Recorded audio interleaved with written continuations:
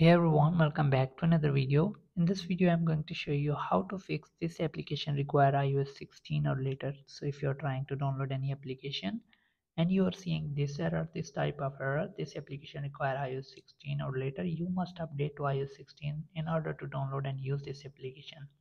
So I have also faced this issue on my older iPhone. So if you're using an older iPhone and you have this error and you want to download all the apps that are supported that are unsupported in that version of your iPhone, if you're using iOS 14 or 15, but it's asking you to update your iPhone, but the update is not available for your iPhone and you want to download these application in your iPhone. So watch this video until the end. I'm going to show you how you can download these application in older iPhone, older iOS version. So what you'll need a latest device for once. You can borrow a latest device from your friend, or you can borrow from shopkeeper for a few minutes. So once you have the latest device in your hand, what you're gonna do, you're gonna go to the App Store and sign in your Apple ID here in the App Store. The Apple ID you are using on the other device.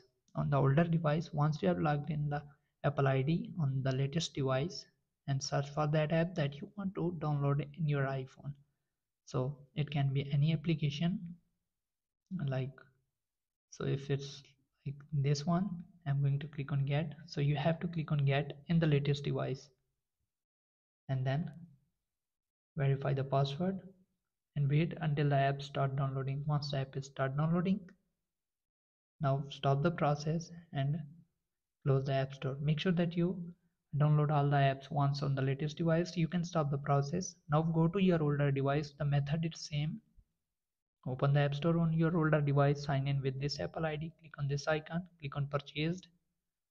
Click on my purchase and click on not in this iPhone, and you will see those apps that you have downloaded on the latest device. Now you can click on this download button. Now you won't get that error anymore and the app will start downloading in your older device. So hope this video helps. Thanks for watching.